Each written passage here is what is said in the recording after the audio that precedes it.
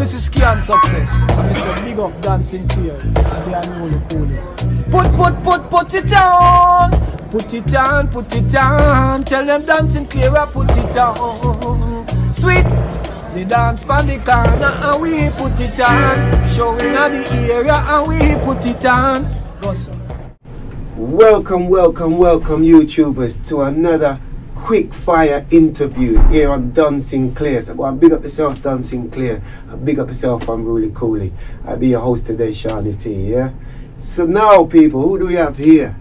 Today we have one of the most special guests that you could ever have. The history is great, the knowledge is fantastic. Trust me, it's a pleasure introducing the one and only Morna Dodd.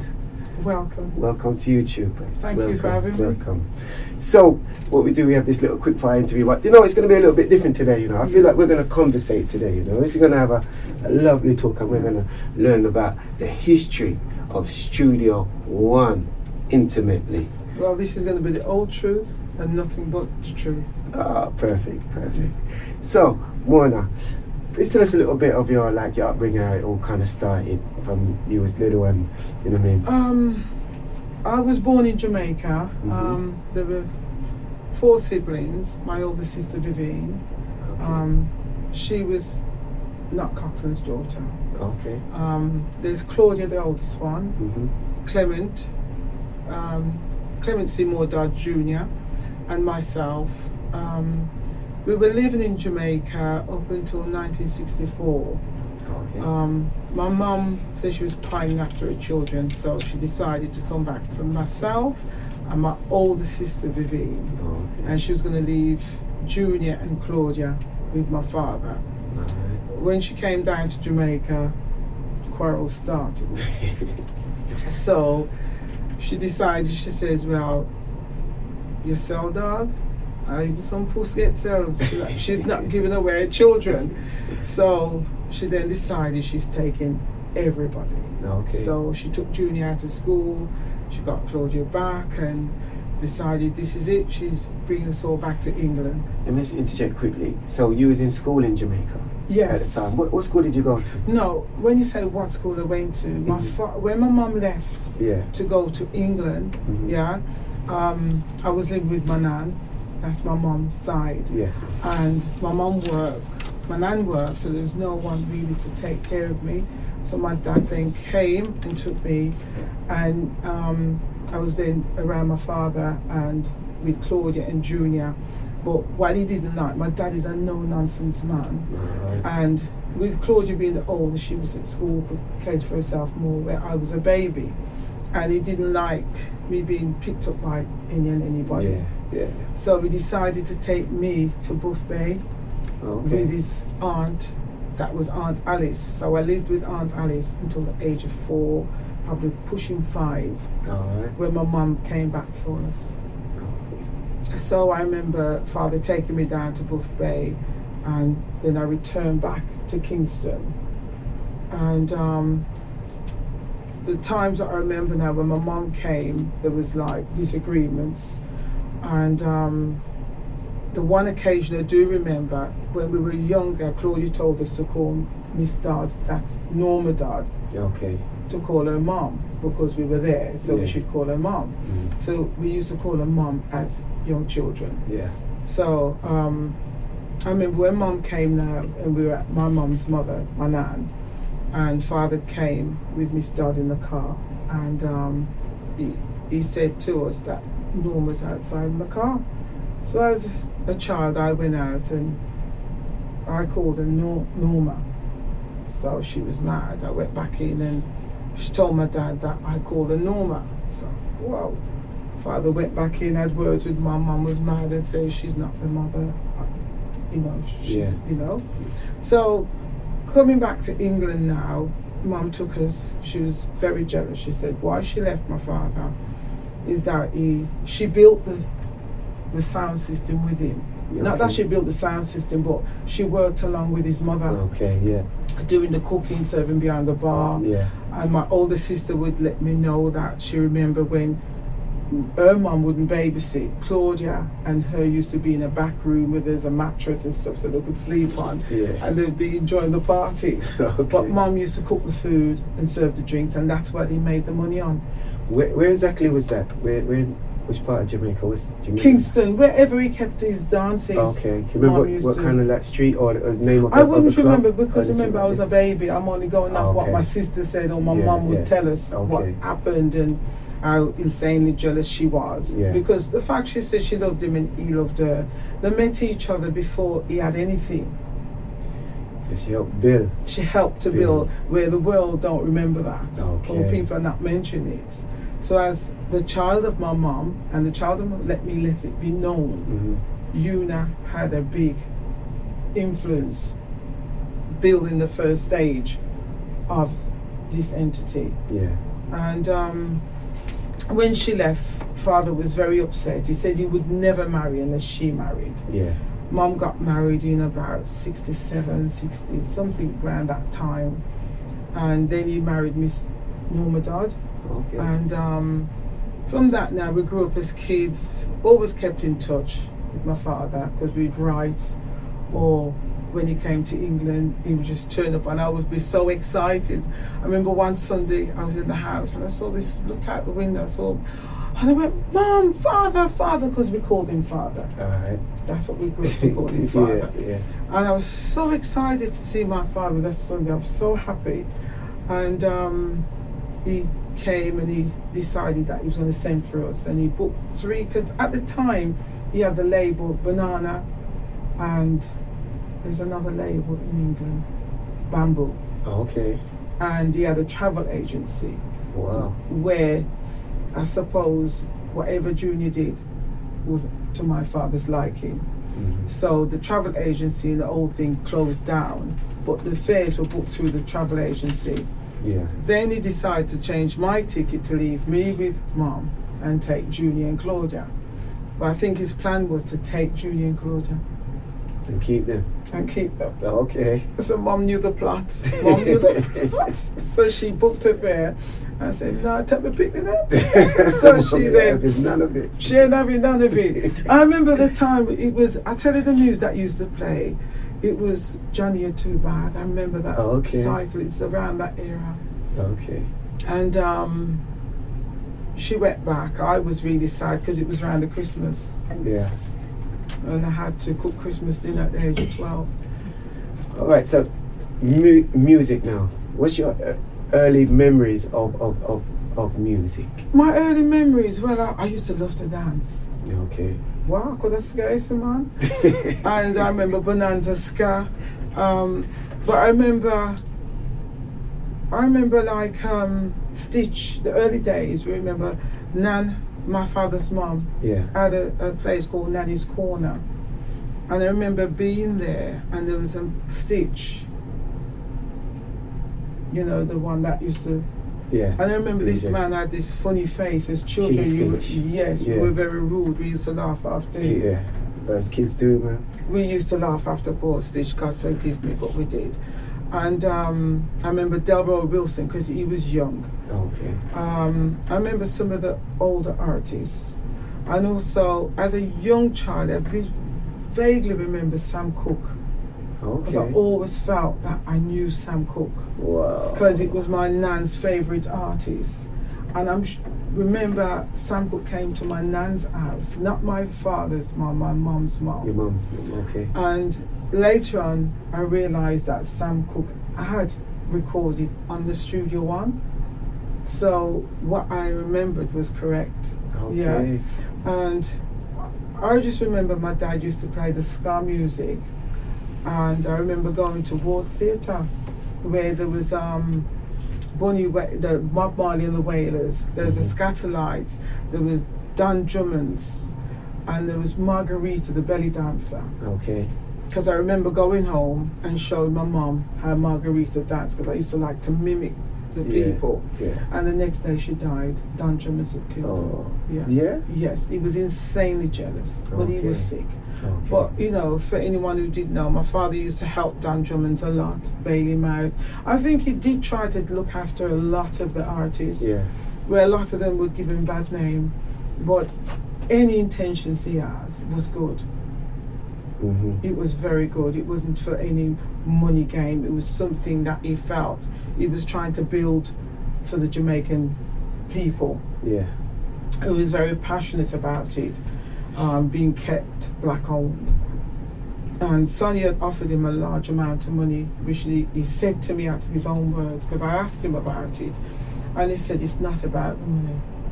And he says it's a lifetime of work, where he was basically fed up of getting the reward, the what is it, the reward?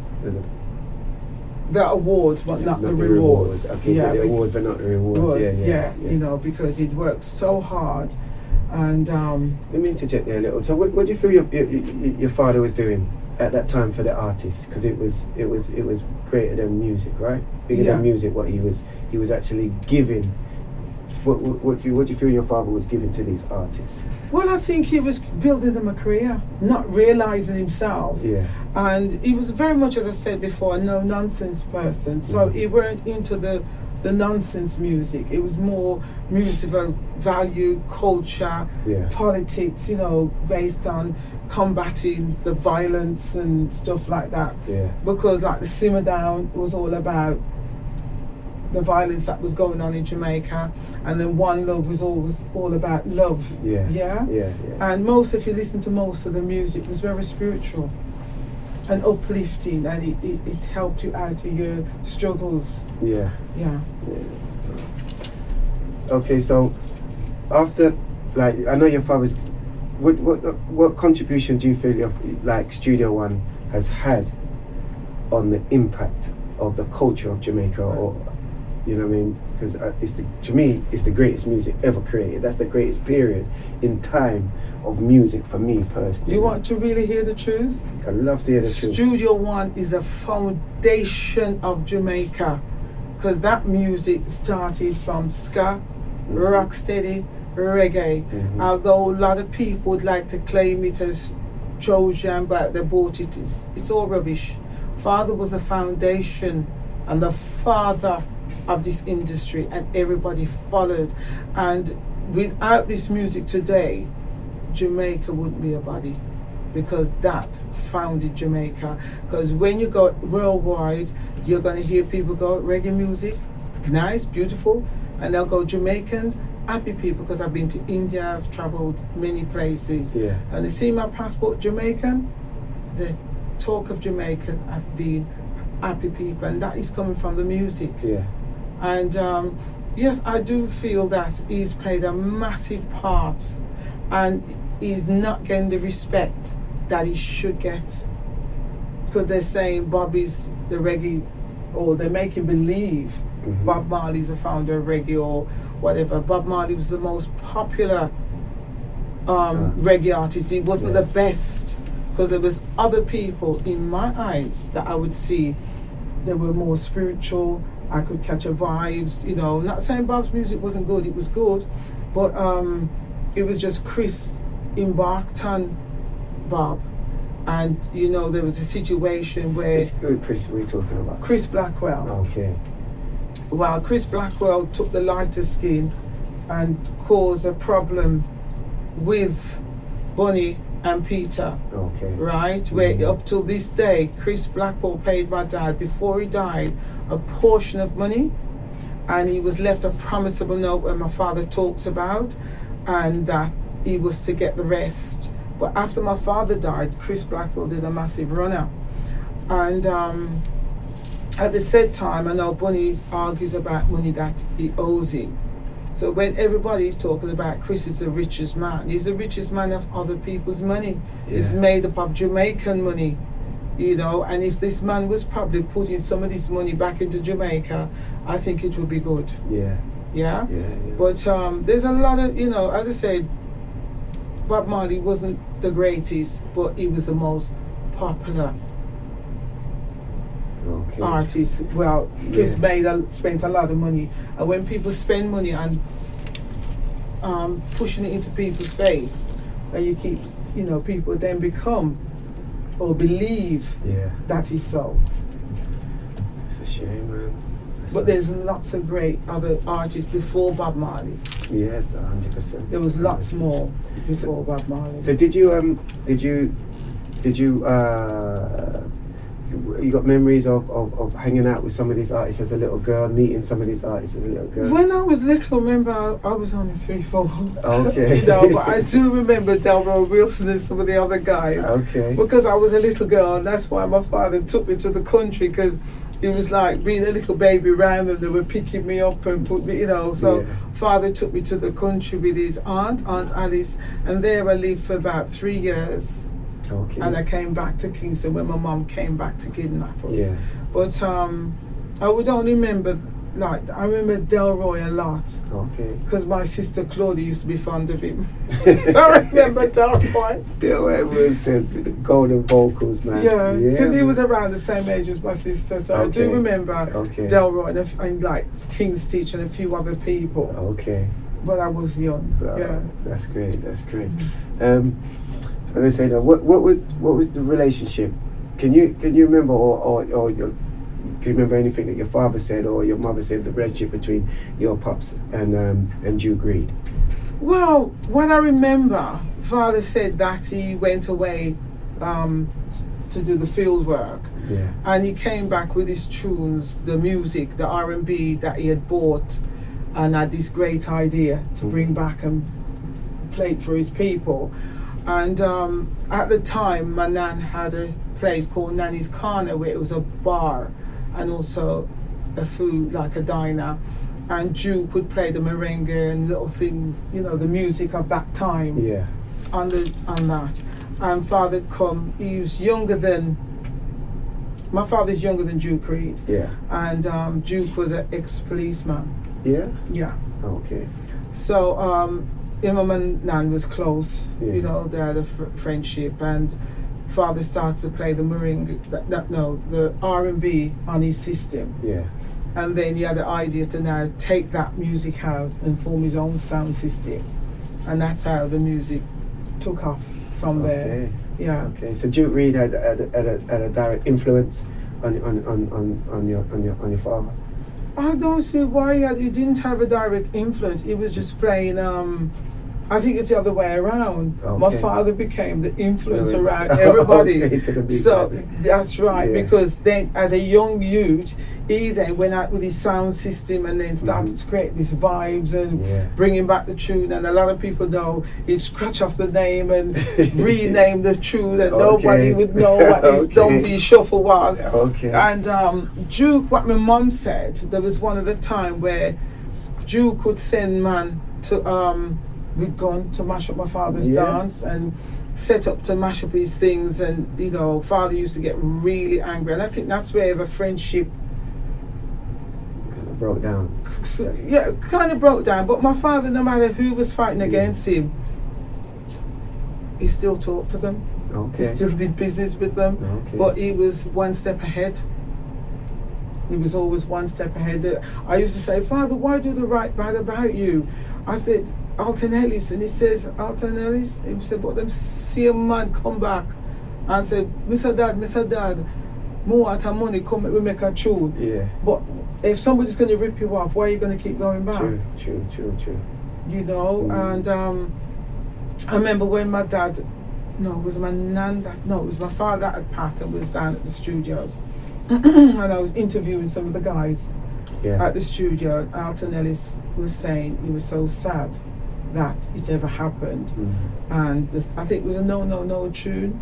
He went and sold it, and he had no right to do it. Okay. Because back in the days, my father gave him a choice. Do you want such and such, or you just want to sell it? They would always want to sell the music outright. Okay. Instead of And then 30, 40 years later, they then said you only paid them £5 or £2, which in 40 years ago, £2 a lot of money. And even today in Jamaica, if you have £2 or £5, because the basic wage in Jamaica is what, £50 a week? Okay. And this is now 2019. So imagine what £2 or £5 was 40, 50 years ago was a lot of money. And he didn't cheat anybody, as some of the people would have it to say. He was quite fair and honest with everybody. But when people were thinking he was making loads of money, it's not that he was being robbed by Chris. He wasn't getting no royalties in, nothing, just a limited amount. And what he says that those money kept him surviving.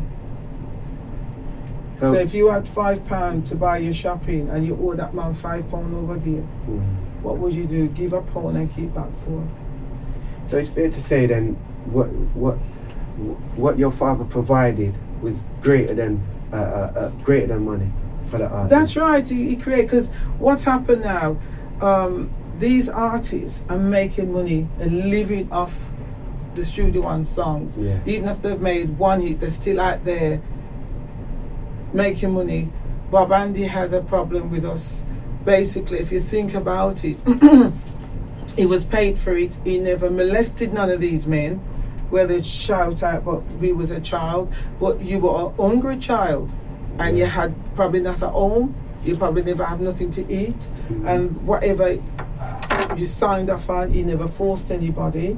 It was all done legally and properly.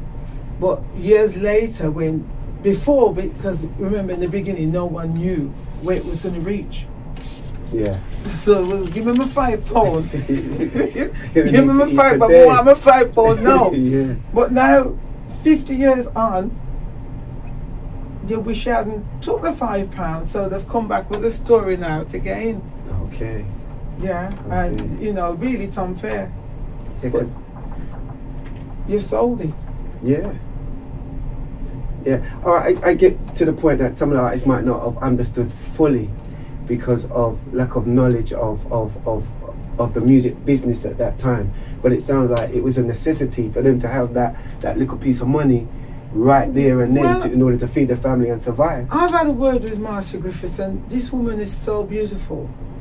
And she said she didn't care, and a lot of them would tell they didn't even care about the money because they are eating from it. Now these are the decent ones who have a clean heart and a clean mind. They're saying it gave them a career, and if they never had that, they could have been dead, or they could have been end up in prison or whatever. But it gave them a career, and at the time, what would have happened without the music? It gave them a career, and it's not about you coming back 50 years later. You don't own it. It was sold out. So really and truly, it's the only black-owned music still alive. Well, as far as I know, well, I would like to keep it a black-owned music. No racism, but I think we need to hold on to what we own now. We need to come together as black people, and do what we have to do and work with other cultures that are enjoying our music. This Studio One is created from wailing souls, as in the energy of the people, which was a black man, Coxsone Dodd, which is all the artists was black at the time. That's correct. I don't know if there was any white artists at the time. I don't know. I don't. So you're not saying nothing or doing nothing that's wrong. To say that you want to keep a black business black because it's black part of black culture. It's a black culture, and it's a major part of black culture. When he created the ska, I think what it was, they couldn't get the music from America, and there was not sufficient. So father decided, they sat down, because he was a genius. You can't take that from him. It never came from Bob. It never came from Chris. All these ideas came from my father, and then he worked with other people who made it possible to create that. The Scatterlights. Don't forget that all these other fantastic musicians that were around him, and he, just knew what he wanted to do, and he just loved it. It wasn't for money. It was for the country, the love of Jamaica and the love of his culture. And he decided to form something to say, let's do this. It's like if me and you go and say, come, let's create something for us, for our people. And we create it together. But it's my idea, but I've picked some of your brains and we put it together. But initially, it's my idea. But we build it now with some of your input. And with all these artists, it was great. they're on board of this entity. Yeah. They played a massive part. Even the one that who made the one hits, it was still a massive part. Definitely. Of the founding Definitely. of Jamaican music. Yeah. Yeah. You know, and I think we should be proud as black people that this man created a sound for us that now many people are eating, living, and become multimillionaires more than my father. You know, the catalogue is worth, but at this time, I can't really tell you, but I want to keep it going. I really do. That's perfect. That's you know. perfect.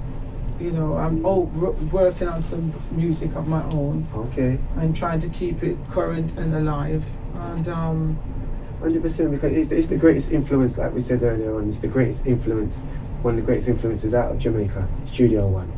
You know, and you know it'd be lovely to see Studio One to be like a Warner or an EMI. That's right.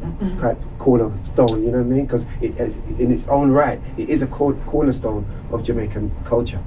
You know, you saying that to me, I was having a lengthy conversation with my dad, and he said, "There's only so far he can take it as an older man, because now he's up in age."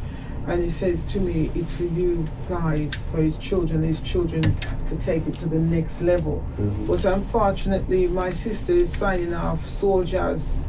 I don't approve of it, and I want to speak out of it now. Can you explain that a little bit more, because I'm not 100% familiar with what you're saying. Well, soul jazz has been signed off, like Carol has signed soul jazz too, which me and my brother and a couple of the siblings wasn't in agreement with it.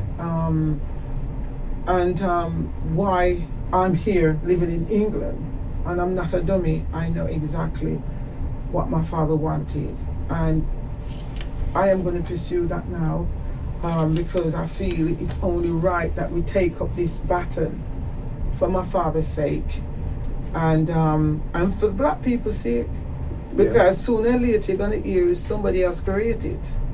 So if we don't take up the baton, it's beautiful that other people, Chinese, French, Brazilian, everybody's embarking on this little music that was founded in Jamaica. I'm so proud that they're embarking on it, but it's black owned.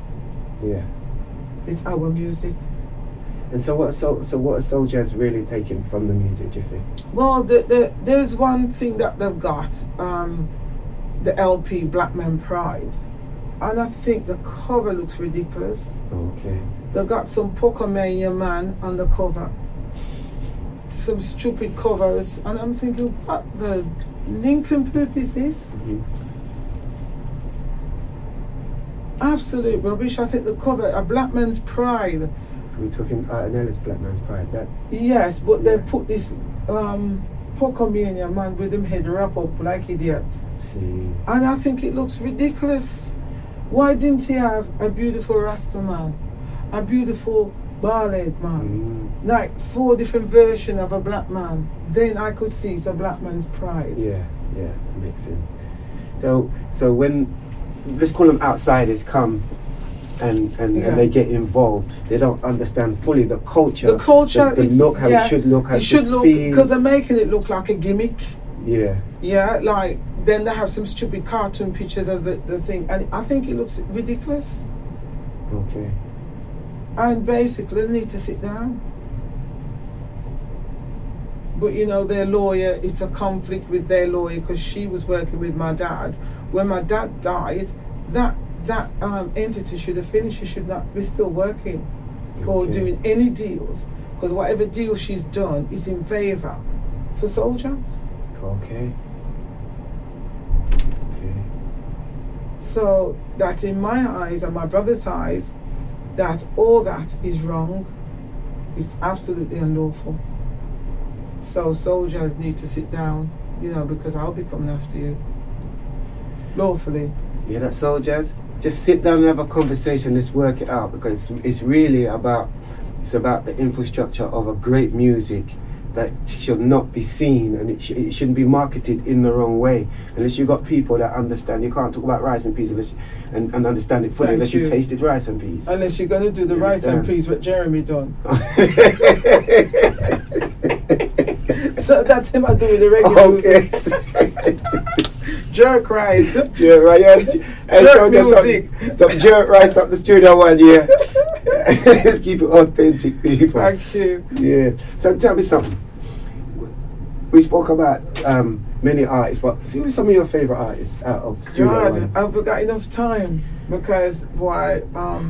Just touch on a few. All right, I'm going to touch on this. I know John Holt is a wonderful artist, but in my eyes, Halton Ellis is the creme de la creme. That man is absolutely, his voice is awesome, and I love his music. Definitely.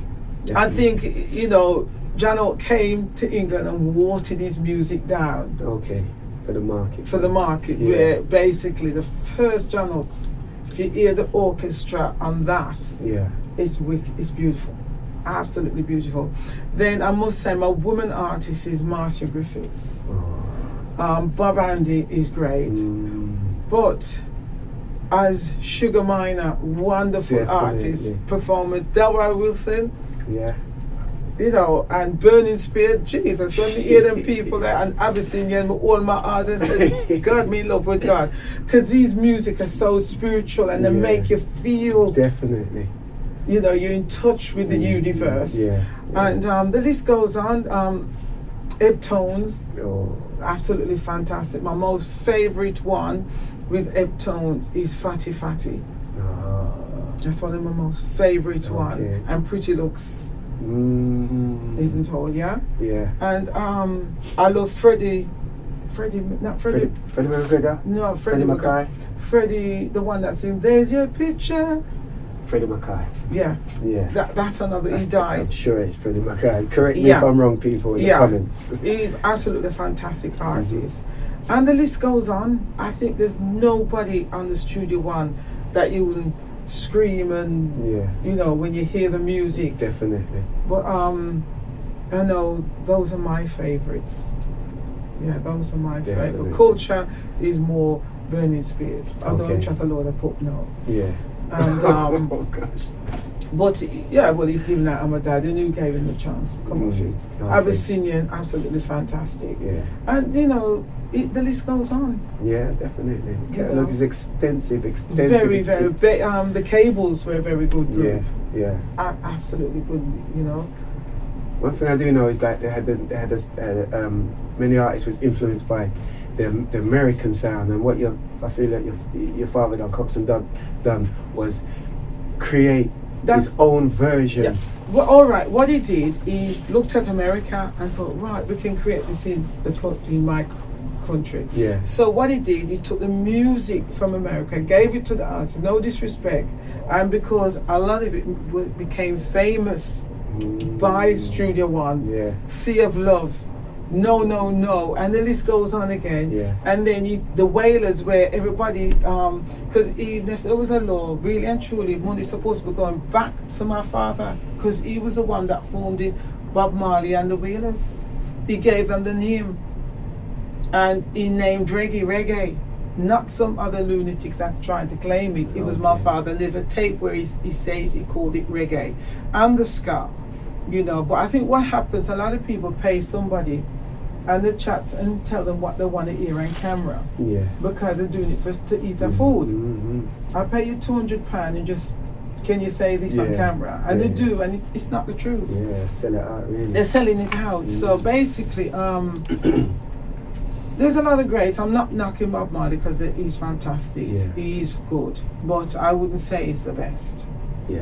I wouldn't say it's the best. There's a lot of cultured people in Jamaica that's really the business. Okay. So, Morna, I get it right, yeah? You got it right, it's Morna. What are you up to nowadays, babe? What am I up to? Where am I taking this? Well, everybody knows I got this court case with my sister, not because we wanted to have a court case, not because we wanted to, because in my influence, what should have happened, my stepmother, Morna Dodd, should have been really what my father wanted. She should have played it out. And I've always said you couldn't have loved my father if you didn't want to follow the man's wishes, because there was a will. But they scribbled off Junior's name. So then it was a long or in in the court. It's still in court, so I can't say too much, but anything that I'm saying is public knowledge. Okay. So now we, hopefully this year, next year, but I am pursuing with my partner, Richard Calvert. We're redoing some of the music. Wow. And this is in memory of Coxsone Dodd, so look out for that LP. Perfect, and we're perfect. also doing Ansel Collins Plays Studio One. Okay. And we're looking also to do a Studio One tribute where we're going to use a few of the old artists but get some new artists doing the tribute bands, and I think that would be awesome to see some young guys showing down some foot, and you know that would be perfect. That's what my plan is. That's what's going now. And also the Coxsone Lounge, where it's basically named after my father to keep his name alive. That's what I want to talk about just for a minute. Elaborate on the Coxsone Lounge. What is the Coxsone Lounge? The Coxsone Lounge, it was formerly called the Albion. And as you all know, I lost my brother, I lost my 2 sons, and recently my oldest son, where it was very painful. Sorry to hear. And during that, I developed cancer. I've overcome it, but it's mashed up my tissue, so I'm not physically well. You look beautiful, you look perfect. I know, but I'm drinking soursop leaves 3 times a day, Okay. and I'm drinking the merengue. Yeah, that people. And all these other things to keep Look our me, pharmacy. because I have to keep myself alive. Yeah. But the Coxsone Lounge is basically a place of entertainment. Mm-hmm. It's for matured people. Okay. Not say all people, but matured people. Yeah. People that don't want the nonsense or the violence, or that can come in. If you want to sit down, listen to the music. If you want to get up and go on the dance floor, lay your hair down. Because when we do have a little venue, I tell you, people dance and throw down some food. Okay. So it is a nice venue to eat, dine, and there's like the restaurant there. Yes, Wow. and basically you'll see the writing on the wall. So basically we'll be there, so the history will be there. So nobody can tell me about his Trojan or his Bob Marley or it's whatever Wally or whoever they want to give it to. We need to remember it was Clement Seymour Dodd that founded the reggae music, and he did it out of love. Perfect. Tell everybody where it's at. Where is this? Coxsone Lounge. We're at 23 Aston North Road, Birmingham 6 4DT, and you must come and support the cause. Put on a bad mind, because sometimes when black people doing anything, want to have up jealousy and think different, because again, as my father, it's not about the money. It's keeping the name alive, and also to generate something for black people to own that it looks beautiful. And you can come out, enjoy yourself. There's lots of free giveaway from the can dance and the can win a little money. Well, presents, gifts, we give out gifts. Yeah, that's perfect. It's absolutely awesome. That's perfect. It's awesome, yeah. And also, it's also designed because years ago I wanted to do Reggae Have the Lick, where I'm keeping the Studio One sessions. Remember I said the tribute bands. Yeah, that's right. So hopefully in the next few months I'm going to get that out, where we'll put the music where they can download it, and if they can rap and they can sing, whatever, it's like X Factor, but it's Reggae Have the Lick, basing off the Studio One beat. We will find these talents where we'll then produce them, get them out there. So that's something to look forward to. Perfect. Yeah, in Jamaica, and Reggae Have the Lick, but in English it's Reggae Have the Lick. You get that, people. Yeah. So listen, Morna, we're gonna leave it there, okay? Okay. All right. I know there's so much more we could touch on and everything, Yeah. but it's been a pleasure talking to you from my heart. It's an honor to meet you, because the influence that Studio One's had on my life personally. And I mean, Studio One's a music that my mum used to play. I think Studio One had the influence in everybody's life. Definitely. Memories of your mum playing the music Yeah, Sunday. Definitely. Yeah. So there you have it, people. All right. The daughter of one of the greatest icons of music out of Jamaica, Miss Morna Dodd. Thank you for coming. Thank you for having me. All right. God bless you. So blessed love, people. Until the next time, we out of here. Don Sinclair quickfire interview. Well, this time is a conversation, but you know it already, people. Blessed love. Boom.